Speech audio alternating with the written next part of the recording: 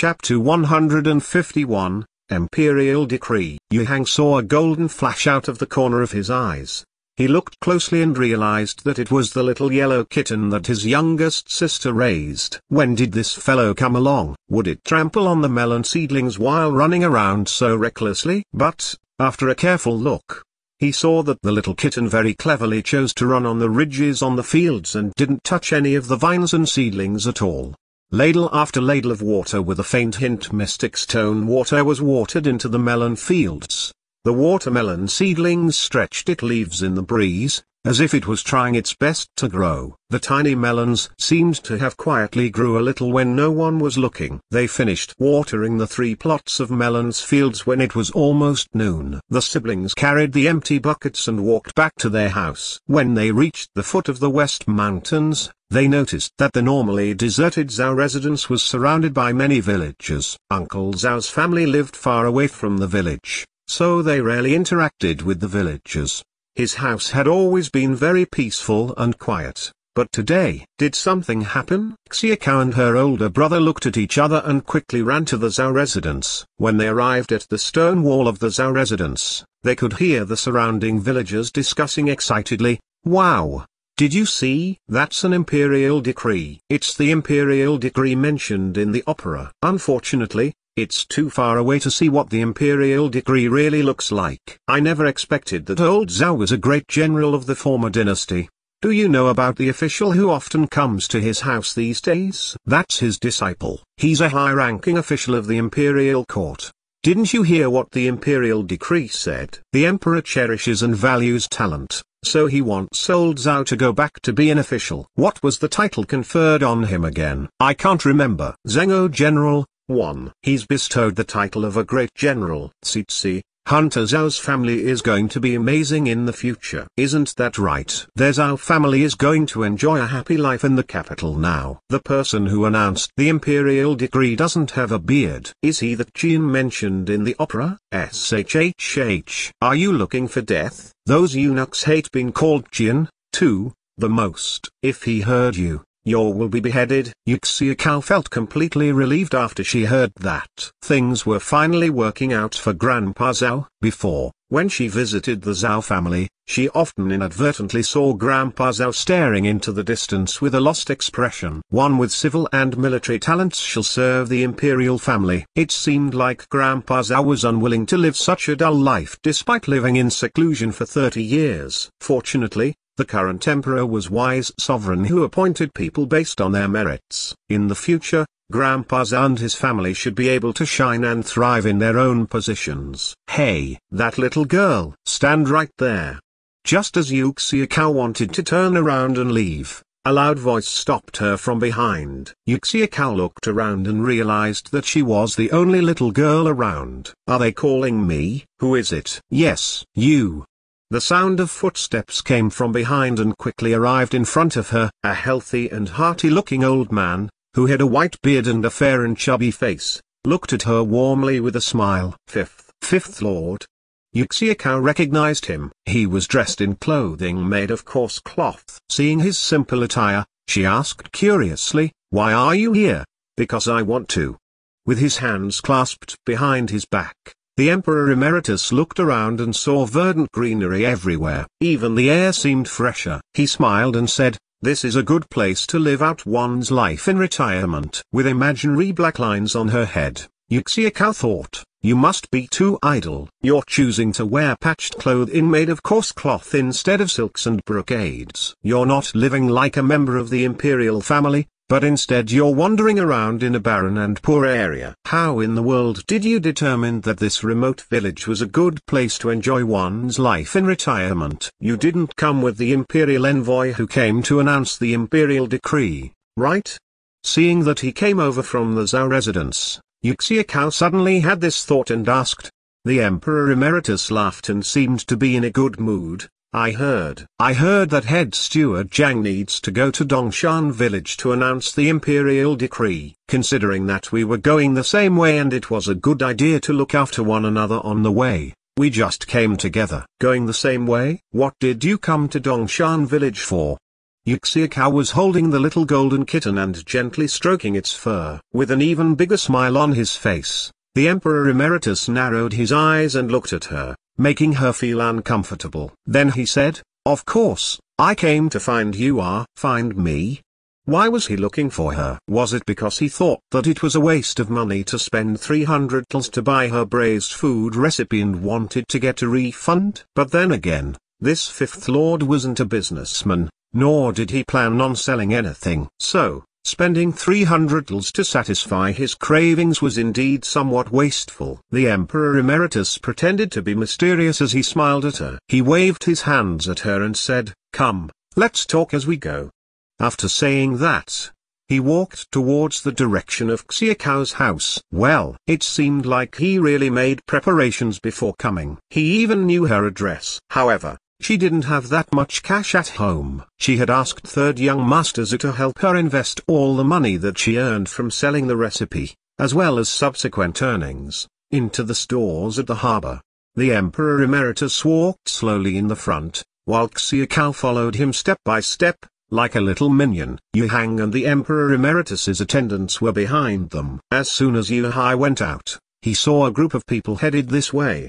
He looked carefully and realized that his younger daughter was amongst the crowd. "Xiao, what is this? Oh, isn't this fifth lord? Why has the elder come to visit?"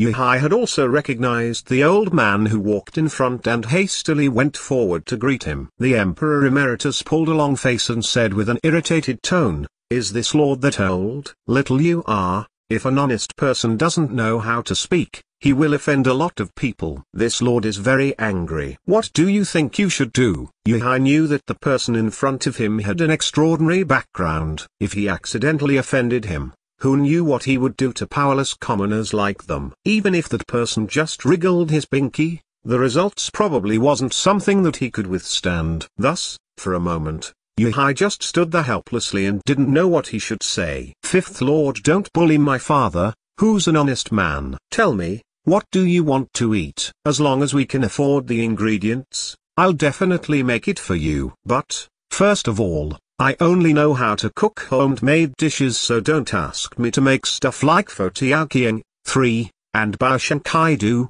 4. I'm just an ignorant little peasant girl, so I don't know how to make them." Xiao felt that she still had some ability to handle a glutton. Sure enough, her rude words didn't provoke the distinguished guest from the capital, fifth lord. Instead, he guffawed and said, "I really like this little girl, Xiao. Then I, fifth lord, won't be courteous anymore. I want to eat pig head meat. I also want spicy pig intestines, shredded pig tripe in chili oil, duck blood soup with vermicelli." The Emperor Emeritus didn't have any reservations and ordered many dishes, which all fitted into the homemade food category that Xiao mentioned. But the last dish, duck blood soup with vermicelli, was somewhat difficult for Xiao to make. "Fifth lord, it's easy to get duck blood, but where am I going to get vermicelli? Is it alright to change it to duck blood and tofu stew?" At this time, Xiao had already confirmed fifth lord's identity. He was in his 50s and had a lofty and hale figure. At first glance, it was obvious that he had served in the military before. Moreover, he could wear bright yellow, which symbolized the imperial family. Most importantly, he knew the dish, duck blood soup with vermicelli. Fifth lord was the founding emperor of the Great Ming Dynasty and the current emperor emeritus. The Great Ming Dynasty was seriously too small. Two transmigrators had actually met just like this. But, she wasn't sure whether the Emperor Emeritus knew about her origin. Would she be able to fool him? Xiao feigned a distressed expression and muttered, "Fifth Lord, all the other dishes are easy to make. But this duck blood soup with vermicelli, what is a vermicelli? Where can I buy it?" "Don't act dumb and try to gloss over it. You, this little lass, are still too young to scheme against me. Even if others don't know what a vermicelli is, can you not know?" "I don't care. I'm definitely going to eat the duck blood soup with vermicelli." The Emperor Emeritus strode into the Yu family's courtyard in an imposing manner, and then sat candidly on the recliner in front of the house. It seemed like she couldn't avoid it. Seeing that the Emperor Emeritus didn't intend to perform the scene of fellows from the same hometown meeting each other, Josei naturally wouldn't mention it either. She furrowed her little face and said, "Fifth Lord, I only know that vermicelli is made with sweet potato flour, but I have never made it before. I don't know how to make it." The Emperor Emeritus swayed leisurely in the recliner with his eyes narrowed, yet he didn't overlook nor spare her as he said, "Stop pretending. You know how to make roasted chicken and osman the stock, but you don't know how to make vermicelli? Who are you kidding? If you keep wasting time, I'm going to punish your father with the crime of disrespect and send him to prison." Josei felt really helpless when facing the Emperor Emeritus, who was like an unreasonable old urchin. After looking at her startled father and confused mother, she summoned her courage and said, "Fifth Lord, please don't frighten honest people like us. My parents are timid and get easily scared." After a pause, she said, "I reckon you won't be able to eat the vermicelli today. The process of making vermicelli is too complicated, so it's impossible to make right now. Also, pig head meat, intestines, and tripe were all taken to the docks to be sold. If you want to eat them, you'll have to wait until the evening." "All right. Fifth Lord, am not an unreasonable person either. Let's just have a casual lunch, and I will wait to eat the big feast in the evening." The Emperor Emeritus crossed his legs comfortably on the recliner, and then suddenly said, "Why didn't you make a rocking chair? It's so comfortable to rock in a rocking chair while basking in the warm sun." "A big feast tonight?" The Emperor Emeritus wasn't going back to town tonight. How could Dongshan village possibly accommodate this great Buddha? Josei looked towards the lead Imperial Guard, who was beside the Emperor Emeritus. "Shouldn't you guys dissuade him?" The lead Imperial Guard pretended not to see Xiaocao's gaze and stood close behind the Emperor Emeritus with an icy expression on his face. In fact, he was actually having a mental breakdown inside. If he could choose, he would rather have his master obediently stay in the capital. That was the safest place within the entire Great Ming dynasty. But his master liked to run around. There were still supporters of the former dynasty remaining, so it was really dangerous outside.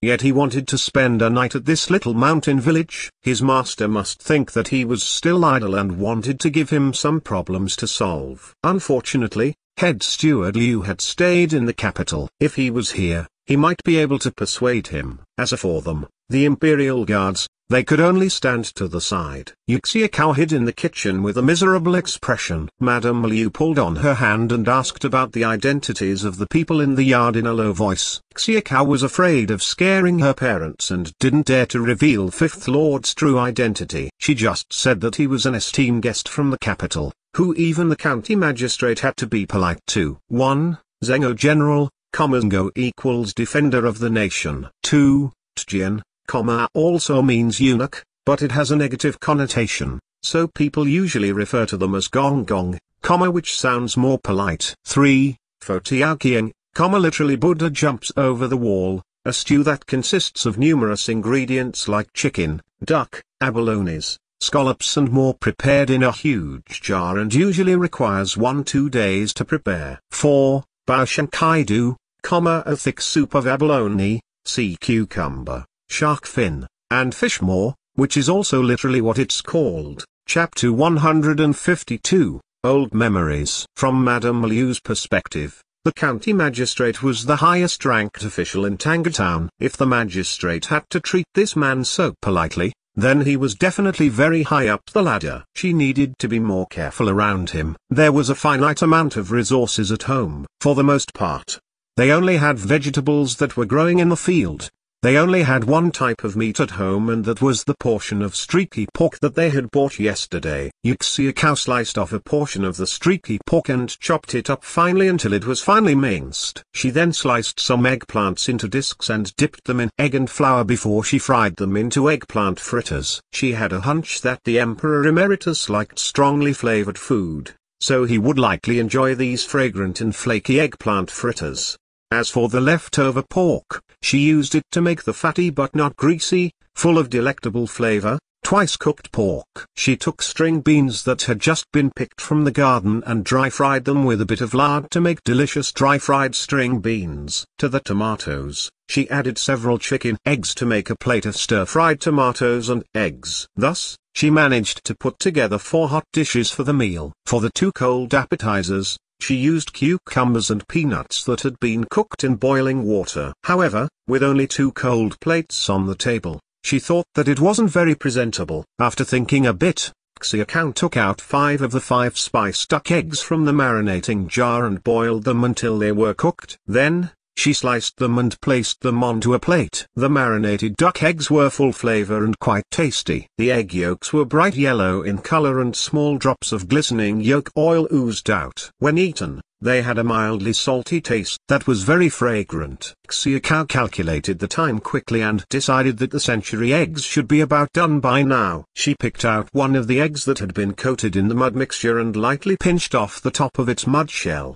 The eggshell, which had been gently cracked open, peeled off, revealing a glossy dark exterior. On the surface, there were white-colored, delicate designs, which showed the egg's signature pine flower appearance. She lightly sniffed the egg and a special and exotic smell hit her nose. Xiaocao asked Xiaolian, who had just returned home, to ride their donkey to the neighboring village and buy some soft tofu. Century eggs with tofu was a simple dish that tasted delicious. This dish had a soft texture, delicate flavor, and melted in the mouth. Because they were entertaining high-ranked guests, she especially prepared a more highbrow dish. She first cut the soft tofu into small rectangular blocks and had Madame Liu to hollow out the blocks. Then, she finely minced the century eggs and mixed in aromatic vinegar, sesame oil, and other seasonings. Next, she stuffed the century egg mixture into the hollowed-out tofu pieces and sprinkled some finely chopped green and red chili pepper on top.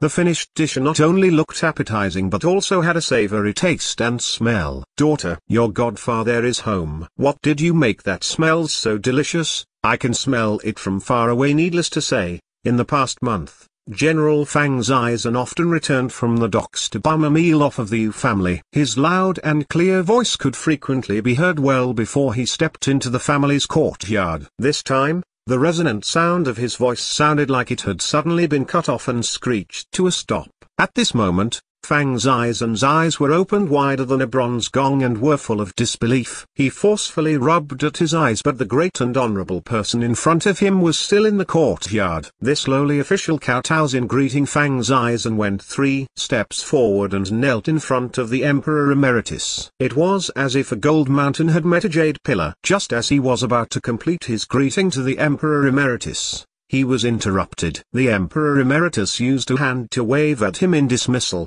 Mingza, we're not at the capital, so no need to be so serious. Come, sit here and spend some time with Fifth Lord.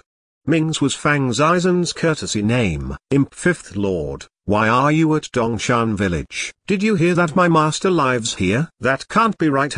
If that was true, then you should be at my master's home, so why are you at Brother Yu's residence? Fang Zizan cautiously sat down on the small wooden stool next to the Emperor Emeritus and placed his hands on his knees. He resembled an elementary school student who was receiving lessons from his teacher. Yu Hai was in the middle of the vegetable field in the courtyard, turning over the soil. When he saw a lofty third-rank official kowtowing to Fifth Lord, he knew that this Fifth Lord had an uncanny background. He was trying to guess just how exalted Fifth Lord was as he worked. However, since Fifth Lord apparently didn't have any ill will towards the Yu family at the moment, that was considered a huge blessing. Godfather, weren't you at Grandpa Zhao's place helping them take care of the matters relating to the imperial edict? How do you have time to come over here? Yu Xiaocao came out of the kitchen to take a peek outside and smiled brightly at the men in the courtyard. Her luminous and pale little face had somehow gotten coated with some flour unbeknownst to her. Instead of looking sloppy, it actually made her look even more adorable and charming. In front of his sweet and cute adopted daughter, the expression on Fang Zizan's face became so soft that it looked like one could squeeze some water out of him. His smile became gentle and his voice also softened. Good girl. The eunuch who bequeathed the imperial decree is going to eat a meal over there, so I came over to pick some fresh vegetables for them. What? The eunuch issuing the imperial decree is staying with the Zhao family to have a meal? Who gave him the right? The Emperor Emeritus erased the amiable smile on his face, and the sound of his voice seemed a bit more dignified and imposing. Fang Zizhen smiled carefully and said, Fifth Lord, it's noon and there's not any place to eat in the vicinity of Dongshan village. Should the eunuch return back on an empty stomach? Don't blame eunuch Jiang. The Emperor Emeritus frowned fiercely and replied, Dongshan village is only about a 2 hours horse ride from town. It's not like Jiang Quan doesn't know the customs and rules. Is he not afraid of being accused of the crime of trying to get too close to officials? A fifth lord, it shouldn't be this serious, right? There's no one else in Dongshan village, so there likely wouldn't be anyone gossiping about this.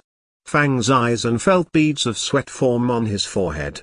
Are you me that as long as other people don't see it's okay for him to privately become friends with court officials?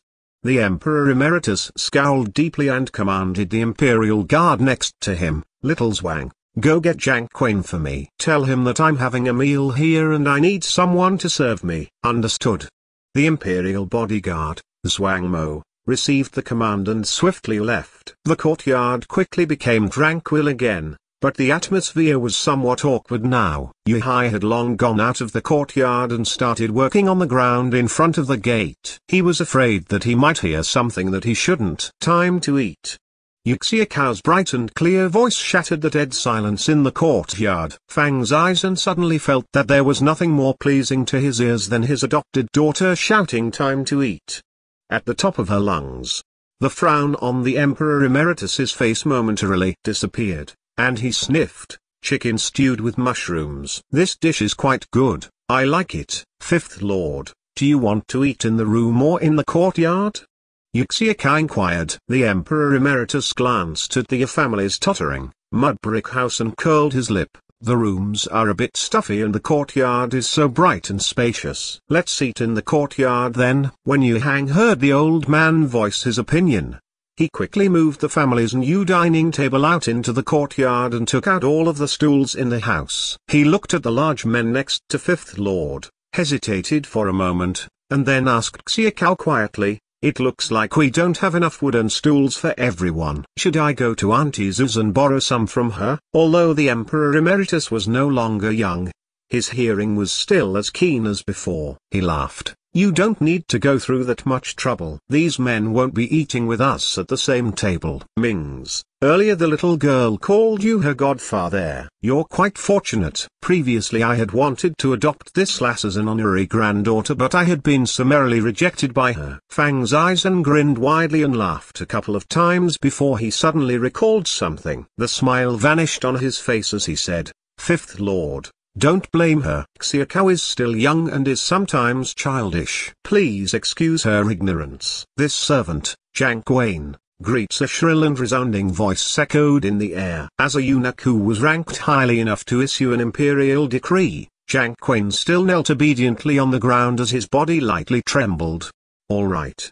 The Emperor Emeritus shouted violently and stopped the eunuch from finishing his sentence. Why do you look so confused? Why aren't you coming over now to serve? Are you blind and losing energy? Yu Fuxing must have been blind to take such an idiot like you as his adopted son. Jiang Quan had already discreetly asked the imperial bodyguard, who had given him the message, about the Emperor Emeritus's mood. At the time, his whole body had suddenly been drenched in cold sweat. A court eunuch becoming friends with a court official was a serious crime that could lead to beheading. He could only blame himself. Previously, the emperor had repeatedly warned him to treat General Zhao with respect. He had gotten too proud and almost unexpectedly committed an overwhelming offense. Fortunately, the Emperor Emeritus had called him over. The Emperor Emeritus was truly like his second father and benefactor who had saved his life. Come, don't all just stand there. Mings, little you, and you, little girl, come over and eat with Fifth Lord. The Emperor Emeritus glared at Jiang Quan and then ignored his presence. His eyes had been attracted to the table full of delicious-smelling food that was all familiar to him. In his previous life, Zihuaiyong had also been a brilliant and outstanding military official of his country. He didn't have any other interests, other than eating good food. After he transmigrated over to this world, he had been on the battleground for several years in a row. Being able to eat enough to fill his belly was already considered quite good, so how could he be picky about the food? After he ascended the throne, he found that the imperial palace's chefs were all decent. Perhaps he still missed his previous life, but he always felt like the food here didn't taste quite right. However, he and the current emperor were both men who didn't know how to cook. Thus, he was even more attached to finding the taste of his previous life in this world. Decades passed and the memory of those familiar foods of his previous life had slowly faded. He had originally believed that he would never be able to have a taste of his homeland again in this lifetime. However, he didn't expect that in this impoverished, tiny courtyard, he would finally be able to satisfy his long-standing desire. These are all just some home-cooked dishes, so please don't dislike them because of that. Fifth Lord, please eat your fill. Xiao took a hold of a plate of century eggs with tofu and lightly placed the dish in front of the Emperor Emeritus. Zhuaiyong's eyes lit up even more brightly and he smiled slyly like an old fox. Little girl, you even know how to make century eggs and you claim that you can't make bean vermicelli? Don't try to trick me. Fifth Lord's eyes are still sharp. Century eggs. Daughter, our family's century eggs are ready to eat. Fang Zizhen had been quite busy on the docks and had almost forgotten about these eggs. He stared at the plate of delicate and delicious century eggs with tofu that was in front of the Emperor Emeritus. He almost couldn't control his desire to try some now. Xiao had finished serving all of the food to the table and was about to go to the kitchen to serve food to the imperial bodyguards when the Emperor Emeritus stopped her. Little girl, you've been busy for a while. Come, sit next to Fifth Lord and eat some. They all have working limbs. If they're hungry, they'll be able to find food to eat. The Emperor Emeritus had already ordered that only Fang Zizhen, Yuhai, and Xiao had the honor of accompanying him for the meal. Tranquil stood on the side and held a new pair of chopsticks. He picked up an eggplant fritter and was about to taste it. Stop. You don't need to test the food for poison here. Go into the kitchen where Commanders Wang and the others are and eat the meal there. The Emperor Emeritus trusted the Yu family and having someone taste the food before he tried was not essential. He refused to permit another person at the table to eat his precious food. Tranquil perceptibly made a noise in assent. In his heart, the Yu family had risen ranks. There probably weren't many people who could make the Emperor Emeritus trust them so much. Right? Century eggs with tofu. It's been decades since I've last had these. I've almost forgotten what they taste like. The Emperor Emeritus carefully picked a piece of tofu stuffed with century eggs and opened his mouth wide. He shoved the whole piece into his mouth. The tender tofu with the savory flavor of the century egg spread through his mouth. Being able to taste food that he hadn't had for years almost made Zhu Huaiyong let out a couple tears in joy. Fang Zizhen watched the Emperor Emeritus earnestly. When he saw the obvious pleasure on the older man's face and some faint signs of moisture in his eyes, anxiety rose in his heart. Was there really something so delicious that would make the Emperor Emeritus cry? Chapter 153, Old Urchin. How come all of you are just watching me eat? If you all don't start eating, I'm going to finish off this table. The Emperor Emeritus took another piece of century egg with tofu and stuffed it into his mouth as he delicately enjoyed it. This was the first time in his life that Fang Zizhen was sitting at the same table for a meal with the Emperor Emeritus. Sure enough, the Emperor Emeritus was an amiable and approachable person. In history, how many emperors had sat at the same table as their officials? Although he was a bit nervous, he couldn't resist the tempting lure of the delicacies and carefully picked up a cube of century egg in tofu to eat. A special flavor combined with the exquisite light taste of the tofu slowly bloomed inside his mouth. It provoked his taste buds. He had eaten the food that Xiao made for over a month now, but she surprised him with something new every time. Even if it was the exact same ingredient, she had the ability to make it into something completely different. He suspected that even the famous chef at Zhenxiu restaurant would not be able to recreate the same flavors that she cooked. Xiao sniggered. Thanks to the mystic stone water, Fang Zizhen immediately fell in love with the slippery texture and fresh, savory taste of the century eggs. Once he had finished reflecting on the taste in his mouth, he wanted to grab a second bite and discovered that the plate was completely empty. The Emperor Emeritus, on the other hand, had a longing expression on his face, as if he wished he could eat more. Daughter, the portion size of this century egg with tofu is really too small, right? I only ate one piece and the plate is empty. This doesn't satisfy my craving. Didn't you make 20 to 30 century eggs? Slice a few more for us. Today Fifth Lord is here, so don't be petty. The expression on his face and words coming out of his mouth made it seem like Zaizen was advocating for the Emperor Emeritus, but, in actuality, he just wanted to eat more himself.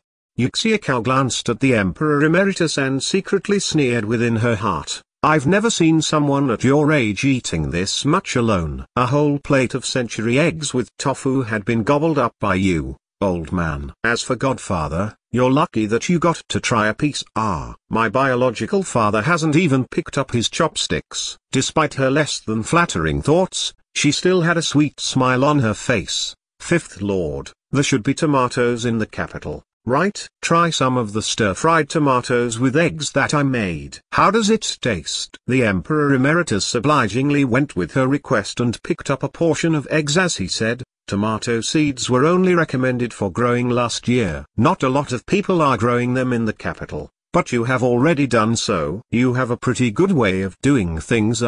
Good. Fifth Lord will taste how it is. Just as he finished talking, he placed the eggs into his mouth and chewed. His long beard moved up and down with his mouth movements. Xiao couldn't help but face him and stare at the long whiskers for a bit. Not bad, not bad. The colors are bright and appetizing. The taste is fresh and sweet. It's better than the food made by Palace's imperial chefs. Little girl, are you sure you weren't a chef in your previous life? This seemingly simple statement made by the Emperor Emeritus made Xiao extremely nervous. She glanced over at her somewhat reserved father and laughed hollowly. Perhaps, who can remember their previous life after drinking Granny Meng's soup? However, everyone tells me that I have a talent for cooking. Maybe I was truly a famous chef in my past life. Probably also one who specialized in the dishes that commoners eat. This child doesn't know how to be humble. Are there any famous chefs who are female? Yuhai glared at her in warning. Someone who was able to eat the food the imperial chefs made was absolutely not low in rank. His little daughter frequently liked to blabber thoughtlessly, but she absolutely should not offend Fifth Lord. The Emperor Emeritus was in an exceedingly good mood and grabbed a chopstick full of chicken stewed with mushrooms. He ate it heartily and smiled. I don't know if there were any famous female chefs in history, but I believe that our great Ming dynasty can have a famous female chef show up. As he talked, he even looked at Xiao for a bit.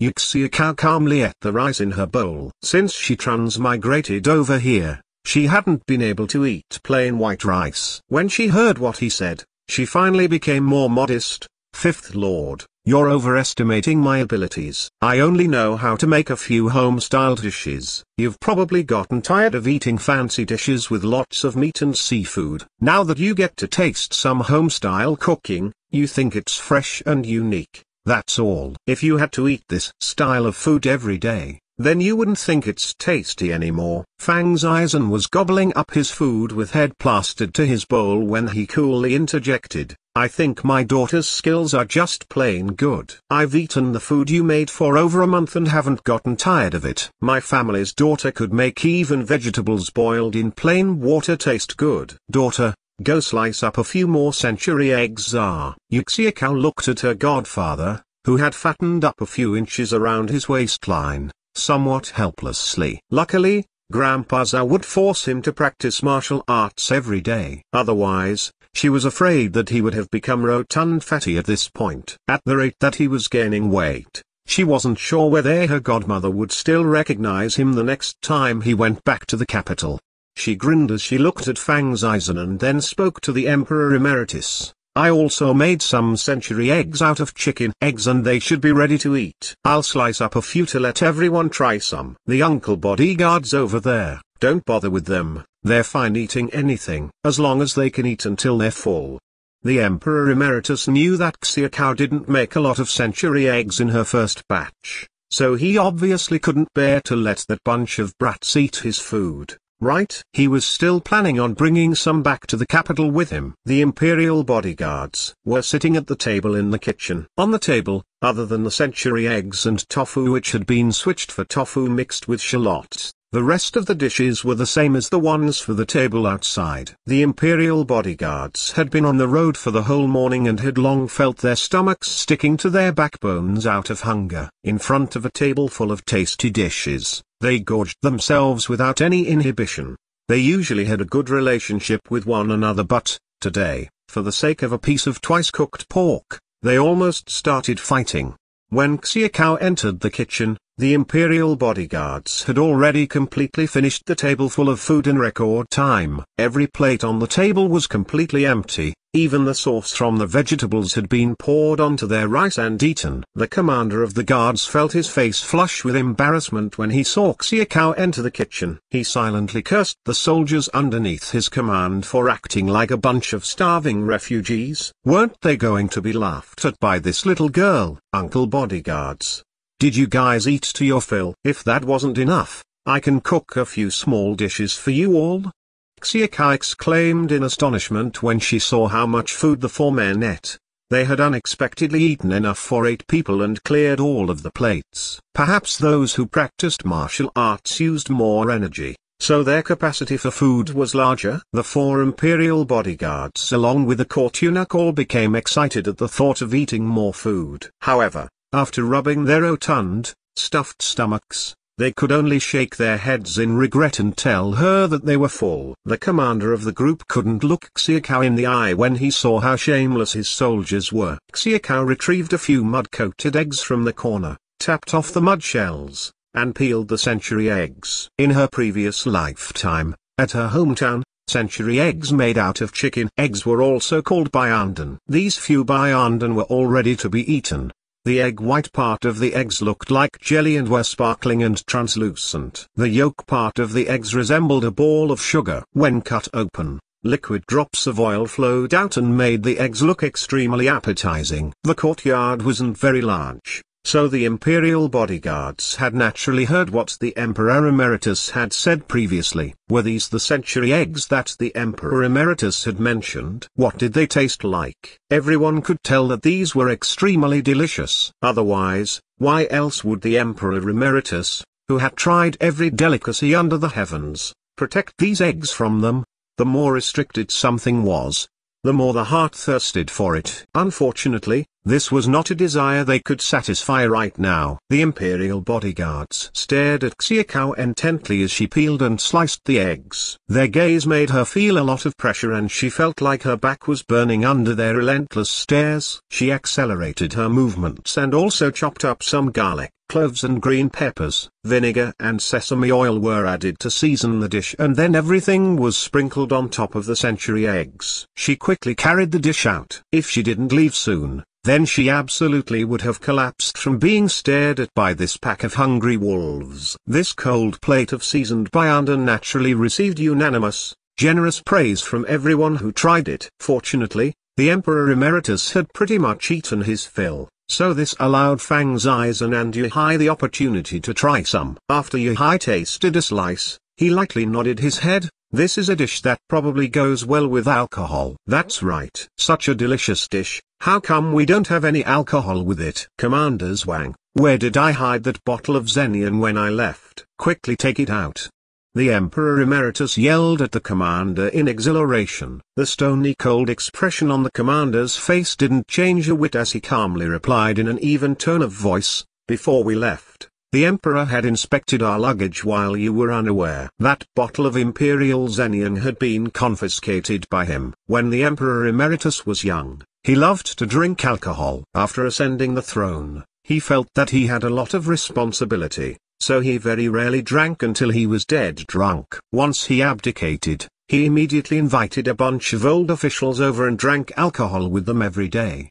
The old internal injuries left behind from the war as well as his advancing age caused his stomach to bleed after drinking too much. He vomited blood everywhere and scared the group of old officials until they were pale from fright. Fortunately, It wasn't his time to go, and after being treated by all of the imperial doctors in the palace, he was able to keep his life. Since then, the emperor strictly prohibited him from drinking alcohol. He not only sent people over to watch over him but also set down rules for guilt by association. Whoever accompanied the emperor emeritus in drinking alcohol or witnessed him drinking without reporting would also be sentenced to go down a rank. If they weren't an official, then they would have to be imprisoned for 3 months. The pitiful Emperor Emeritus with his alcohol-loving heart was no longer able to find any alcohol to drink. When he did get his hands on some, he couldn't find anyone to accompany him. It was truly a calamitous situation for him. The smile on the old man's face disappeared, and he snorted furiously a couple of times. "Don't drink then, I won't drink." Without alcohol to accompany the meal, it doesn't feel right. Oh right. Little girl, have you any fermented grape wine or fruit wine of any sort? Yuxiakao could sense the commander's anxiety and looked at him reassuringly to placate the man. She smiled. "You also know that we had separated from the main family at the end of last year. Other than receiving this rundown old house, we didn't even get any furniture to go with it. How would we have any tools to ferment wine? That being said, even if I had the tools, how could I have made any without any of the ingredients? In the dead of winter, where would I find any grapes and fruit then to ferment wine for you?" The Emperor Emeritus pursed his lips and replied irritably, "Little you are, I really don't like that stepmother of yours." The rest I won't mention. But she had taken Zhao Bufan's 300 tals from selling that bear, yet she didn't even give 1 tal to your family. Also, that younger brother of yours. From my standpoint, he's not suited to be a scholar. And he's living in town like a young lord, eating good food. All of it is funded by her. She's so biased that she doesn't know what's right and proper anymore. I really feel annoyed about this. Very annoyed. How about I call her over and scare her a bit? A waterfall of cold sweat poured down Yuhai's body. Why was this fifth lord meddling with his family's matters? In regards to Madame Zhang, he didn't feel any hate or rancor towards her,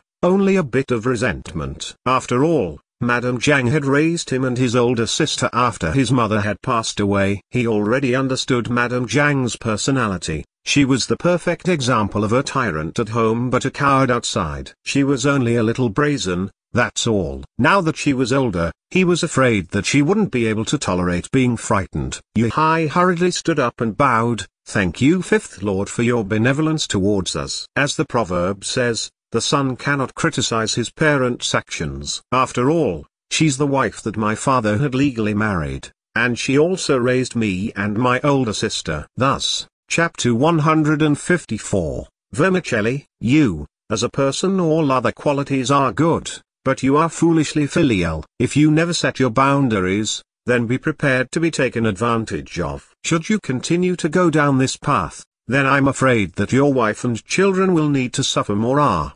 The Emperor Emeritus shook his head out of disappointment. To him, Yuhai was like a piece of iron that refused to strengthen into steel. Fang Zizhen had long understood the complex relationships within the Yu family and looked at Yuhai. He slightly frowned. "If my goddaughter gets mistreated, don't blame me for not warning you. When that moment comes, I will take my daughter to the capital to live comfortably and make sure that you will never be able to see her again." When Yuhai heard this, the look on his face immediately changed. In regards to this fellow, who was constantly trying to steal his daughter, he already felt unhappy. For the past month or so, he felt like he was the stepfather in this relationship and Fang Zizhen was the true father. Whenever Fang Zizhen was around, he felt like he had to take a step back. However, General Fang truly treated his daughter well. Clothes, jewelry, and other expensive articles for daily use were all moved into his daughter's room as if they didn't cost any money. His daughter's east room had almost been stuffed to the brim. If it were not for Xiaokao making a fuss, Fang Zizhen would have given her even more. Without someone to compare to, then there would be nothing showing his deficiencies. Now that there was a comparison, he, as the biological father, not only couldn't give his daughter everything she needed, but she also had to constantly deal with the avaricious and greedy Madame Li and Madame Zhang too.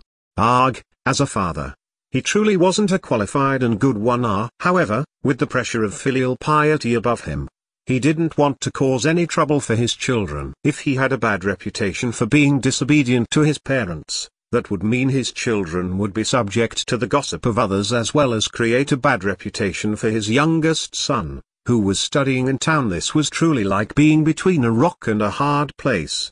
Xiaoqiao stepped next to her worried father's side and secretly pulled at his calloused and large hand. She comforted him. "Father, don't worry. I won't abandon our family and live in luxury by myself in the capital. If I want to go, then our whole family needs to go together. Father, trust me, I will definitely lead our family to live happy and prosperous lives together. We'll make those other people be envious." The rims of Yu Hai's eyes suddenly became red. He was so useless that he needed his barely 9-year-old daughter to comfort him. He lightly grasped his daughter's small and chubby hand. Ever since they separated from the main family, not only did his youngest daughter gain some weight but also the rest of the family members. Compared to their original stick-skinny figures, they looked a lot healthier now. Such a good daughter. Daughters are still more considerate and loving. No wonder everyone says that daughters are their parents' warm, little winter jackets. Fang Zaizen's heart felt sour as he watched the father and daughter pair interact with each other. Why did the heavens not have eyes? Such a good daughter should have been born in his family. If he had such a sweet daughter, he would absolutely pamper her, give her the very best, and absolutely not allow anyone to bully her. After they finished eating lunch, the Emperor Emeritus left with his group of guards and the court eunuch to visit the Zhao family. Before he left, he said, "Tonight, I'm coming over to eat braised pig head meat and duck blood vermicelli soup." That old fellow, Zhao Zimo, had fought with him several years in the past. Had the previous dynasty not had that imbecile on the throne, it wouldn't have been easy for him to seize the throne. Zhao Zimo's strategies and tactics were godly and he had long itched to exchange ideas with him. Xiaoqiao felt very helpless. Making bean vermicelli by hand was very complicated and difficult. This Emperor Emeritus was seriously too much. He never let a person relax for even a second. Because there had been outside visitors earlier, Madame Liu had stayed inside. She had just finished her meal when she came out and noticed the worried expression on her daughter's face. She asked out of worry, "The vermicelli that Fifth Lord kept mentioning, is it difficult to get the ingredients for it?" "We already have all of the ingredients at home, but the process to make it is quite complicated." Xiaoqiao acted spoiled and held on to Madame Liu's arm as she softly inhaled her mother's warm smell. Madame Liu stroked her daughter's lustrous and black hair. Her younger daughter's body was becoming healthier every day, and she hadn't even gotten a cold since they split from the family. Her previously dry, messy, and yellowing hair had also become glossy and dark after receiving more nutrition. As for her face, it used to be wan and sallow but now there was plump flesh to be pinched. Madame Liu felt deep satisfaction within her heart. If she had known earlier that her children would all become like this, she would have fought harder for them despite the risk of being labeled unfilial. She rubbed at her younger daughter's rosy and tender face and softly said, "It doesn't matter, mother will help you. And there's also us." Yuhang and Xiaolian, who had just finished cleaning and putting away the plates and chopsticks, came in and grinned at the rare sight of their younger sister acting spoiled. It was only in times like this that their younger sister actually seemed like a 9-year-old child. Many hands make light work. With her whole family there, Xiaoqiao felt energy surge her body. She waved a fist in the air in excitement and loudly exclaimed, "Okay, let's work together then." Xiaolian, scrub the large pot on the stove until it's completely clean, then boil a whole pot full of water in it. Older brother, go to the cellar and bring up a bag of sweet potato powder. Mother, help me wash the large basin clean, then prepare a bolt of gauze for me. Father, can you drill some evenly spaced holes in the bottom of this wooden basin? Xiaoqiao ordered everyone around in succession. Although they were all busy, everyone felt happiness bloom within their hearts. Having the whole family work together towards one goal, it really felt amazing. Xiaoqiao instructed her brother to pour the sweet potato powder into the large basin and added water until it became viscous and sticky. After that, she used the gauze cloth to filter out any impurities. By the time she finished with that, the water on the stove had started boiling.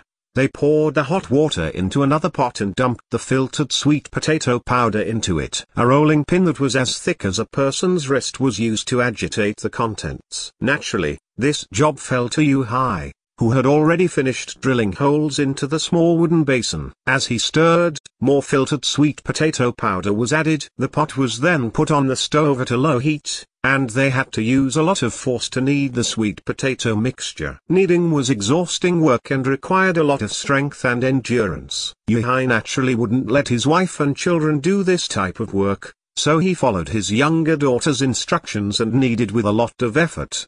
After the kneading was done, Xiaocow had her mother stand next to the stove. Then, she grabbed the wooden basin with its newly drilled holes and poured the kneaded sweet potato powder into it. Madame Liu stood on a stool and pounded the wooden basin with a lot of force. The sweet potato mixture slowly went through the holes. Due to gravity, the strands of sweet potato dough became long and slender. When they fell into the boiling water, they immediately became cooked. Xiaolian then took a long wooden dowel and stirred the pot full of vermicelli incessantly. At exactly the right time, Xiaocow used a sieve in her hand to fish out the cooked vermicelli. The scalding hot vermicelli was then put into a large vat full of cold water. The quality of the cold water directly influenced the taste of the vermicelli. Thus, the vat was not only filled with spring water from the mountains but also had a few drops of mystic stone water mixed in. Once the vermicelli cooled down, Josei carefully fished it all up. At this time,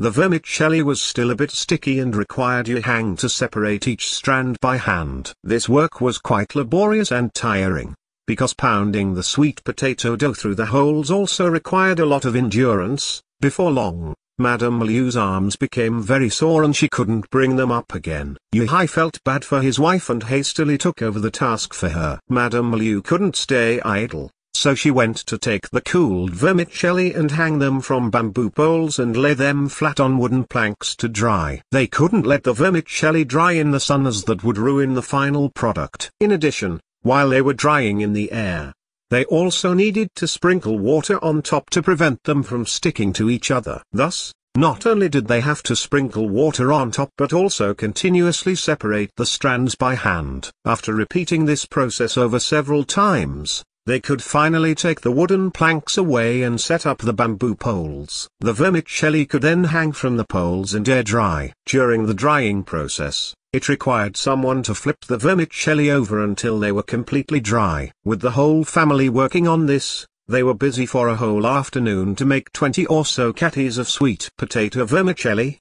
The reason why Xiaocow knew how to vermicelli was because in her previous life, there was a woman who married into her village who was from a family that knew how to make sweet potato vermicelli. For a time, the woman had made handmade vermicelli to sell in town. Xiaocow, as Lin Xiaoan in her previous life, had helped that woman make them, and thus that was how she became so familiar with the whole process. Although this was the first time she had independently completed the process, the vermicelli all turned out okay. However, the finished product wasn't uniform in thickness. Making vermicelli was a process that required skill and practice.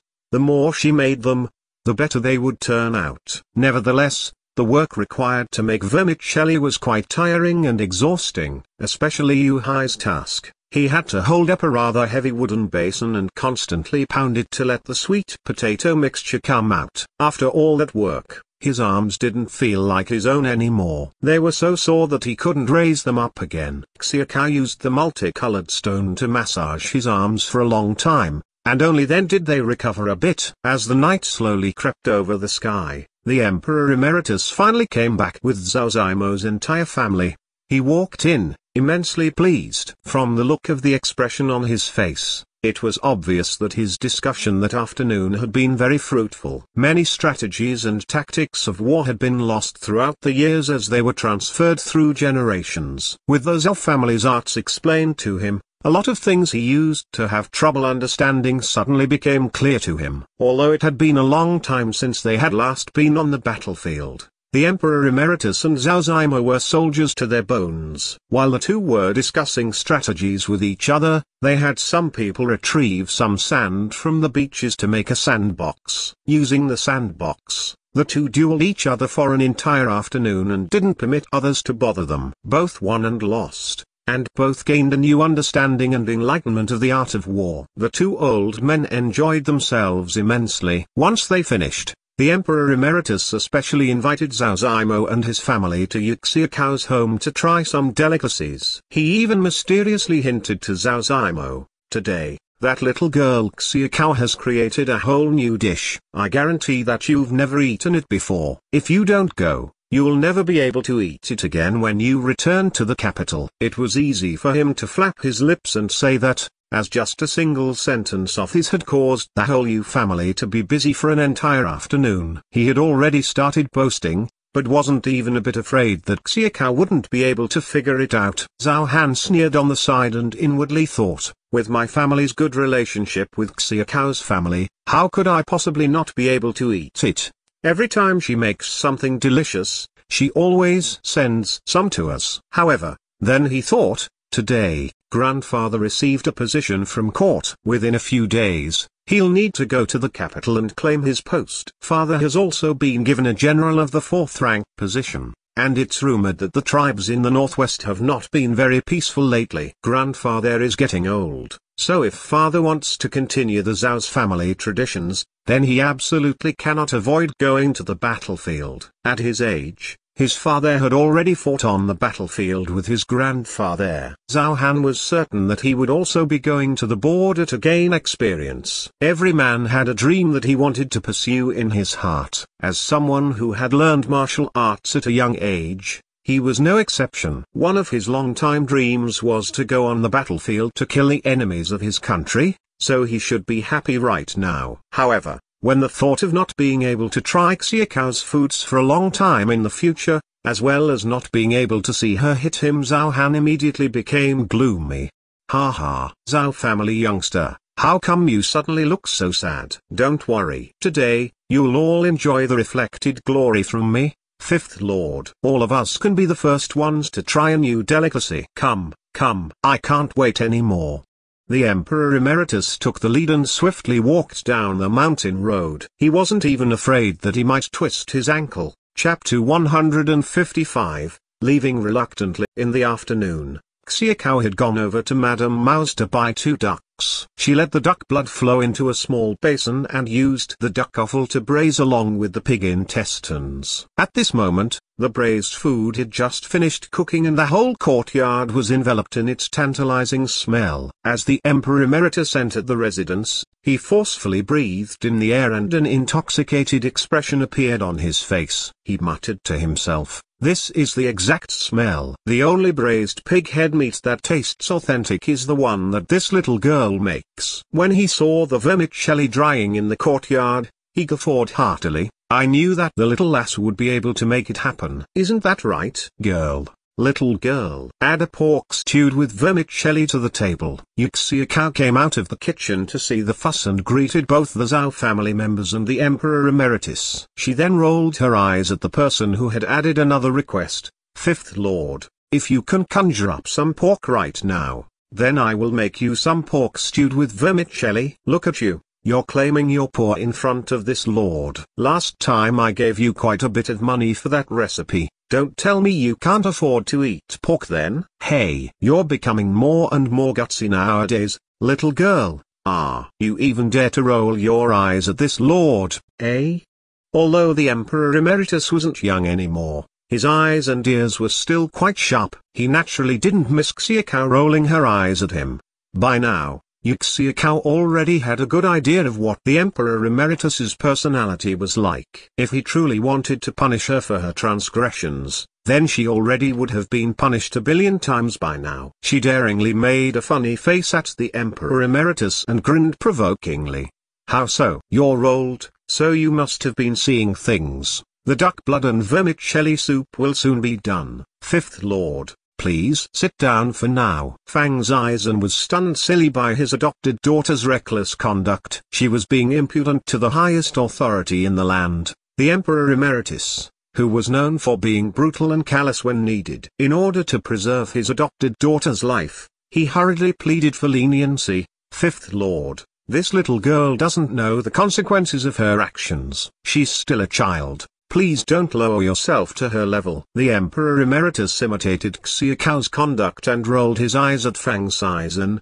Do you really need to butt in? For the sake of the duck blood and vermicelli soup, I'll forgive you this time. Cut a portion of the braised pig head meat and pig ears for now, and mix in some garlic paste too. Xiaocao was so busy in the kitchen that she couldn't do much else, so Xiaolian took out the braised pig head, pig ear strips with chili oil, pig intestines with scallions, spicy and numbing pig tripe, stir-fried pig liver, and 5 spiced spicy duck to the guests. Every dish was piled high and there was even enough for the imperial guards to eat too. As for the court eunuch who brought the imperial decree, Tranquil, he had been ordered back to the capital by the Emperor Emeritus after lunch. Originally, the amount of food that was prepared was quite abundant. However, both the Emperor Emeritus and Fangzaizen had ultra-sized stomachs. In addition, there were 4 people from the Zhao family so it was a bit lacking. The 2 burners on the kitchen stove were both on high heat. One of them was stewing some duck soup and the other one was being used by Xiaocao, who was brandishing a spatula, to saute a few vegetable dishes. Come in, come in, come in. Don't be polite. Try some of the fruits of the little lass Xiaocao's labor. The Emperor Emeritus had taken charge of this meal as he sat on a simple and crude wooden stool. His eyes stared at the table full of food, and he started wielding his chopsticks without regard for the others. The Yu family's new dining table wasn't very big, so it was a bit crowded from seating 6 large, brawny men. With the imposing Emperor Emeritus at the table, the rest of the people couldn't fully express themselves. Luckily, the Emperor Emeritus didn't have many heirs and the way he ate increased other people's appetites. When he was pleased from eating the food, he would even grab a chopstick bite of the dish for General Zhao to share. General Zhao felt quite overwhelmed by his favor. With his mouth full of delectable pig head meat, crispy pig ears, and fatty intestines, the Emperor Emeritus felt like he had finally tasted the flavor he had been craving for. He really wanted to settle down at Dongshan village as a long-time resident. When he had eaten almost to his fill, the Emperor Emeritus looked at the vermicelli drying in the courtyard. He remarked with emotion in his voice, "I really miss the taste of pork stewed with vermicelli. It's been on my mind for decades, and I'm not sure if I'll ever be able to taste it again in this lifetime." General Zhao looked at the former chief of the volunteer army, who had once been vigorous and full of energy. Now, the man's hair had turned completely white and there were a lot of wrinkles on his face. His back also wasn't as straight and brawny as before. A sorrowful feeling settled in his heart and the thought of a hero who is past his prime flickered through his mind. He quietly asked, "Is it difficult to make pork stewed with vermicelli? I know what pork is, but I've never heard of vermicelli." This official is ignorant and inexperienced, so this is the first time I've heard of that. Look. The Emperor Emeritus faced the bamboo poles that held the drying strips and pouted, "That is vermicelli." I didn't expect that by just mentioning it, the little girl really figured out how to make them. Although I can tell that the thickness of the noodles are not very even, the taste should still be the same. Now that everything else is prepared, we only lack the pork. If we had some fatty streaky pork, that would be even better. Dongshan village is still a bit too desolate. It doesn't even have a place to buy meat from. Fangzaizen was also quite interested in the pork stewed with vermicelli that the Emperor Emeritus kept mentioning. He suddenly had an idea and smiled. "Fifth Lord, although there isn't a place to buy meat from in Dongshan village, there are still people who raise pigs here. If you really want to eat some, we could buy a big, fat pig and then slaughter it." Mings. Zhao wasn't quite sure what to do with his occasionally unreliable apprentice. He really didn't know how this confused man managed to survive decades during the chaos of the start of the dynasty. The man didn't know how to keep his mouth shut and use his brain. Fangzaizen lowered his head sadly like a child who had said something wrong. He stealthily glanced at his master and then quickly looked down again. Zhao glared at him fiercely. What kind of rotten idea did this dumb schmuck come up with? The current emperor promoted being frugal and economical and had a great reputation among the commoners. If they especially slaughtered a pig right now and the word came out, that would damage the imperial family's reputation. This stupid rascal, did he want to become a conniving favored official? Grandfather, we have a piece of pork cooling in the well in our back courtyard. However, it's not fatty, streaky pork and is a more balanced piece of leg meat. Zhao Han's mother usually didn't leave the house often, so most of the family's goods were purchased by Zhao Han or his father. Thus, Zhao Han usually had a good idea of what ingredients they had at home. The Emperor Emeritus slapped his hand down and laughed heartily. Leg meat is also okay. As long as it's pork, it's fine. Youngster Han, go get the pork now. Today, I'll finally be able to eat some pork stewed with vermicelli.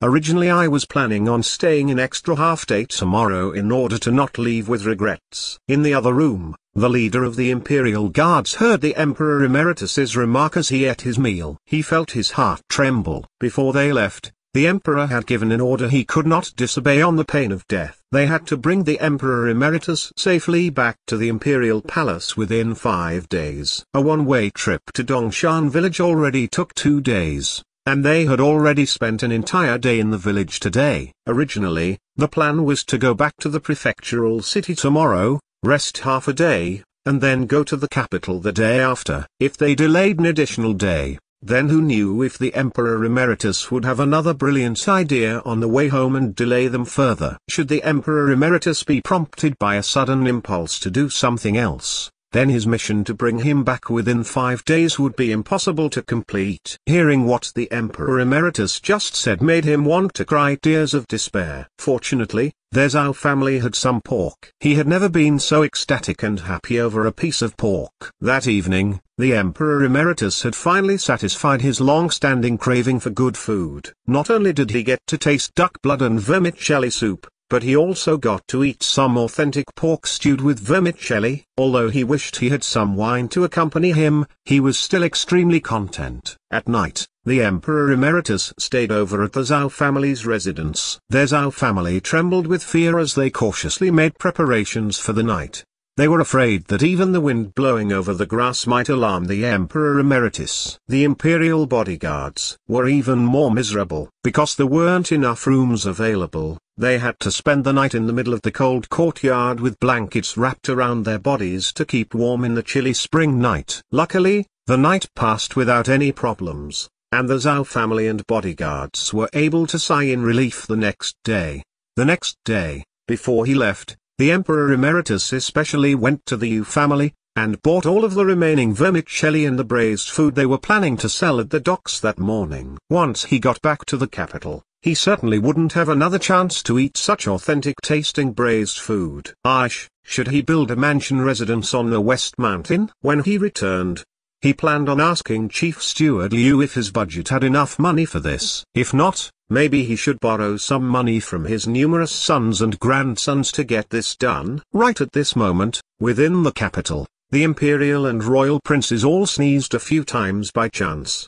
A cold chill ran through their bodies. This is a sign of bad luck coming their way. The little royal prince, Zhejiang, who was far away drifting somewhere on the ocean, also let out a large sneeze. He rubbed his nose a couple of times and looked back towards the motherland. He thought, it must be mother who's thinking of me. I've already been out at sea for almost half a year. It's quite boring and dull being out here in the distant seas. Luckily, this group of ships has already been improved. Not only are they much more sturdy, but they are also a lot faster than before. He was convinced that before long, he would be able to smoothly head back home. If he was lucky, he could even accompany his father and mother to the Dragon Boat Festival. When he was by their side he never thought of it.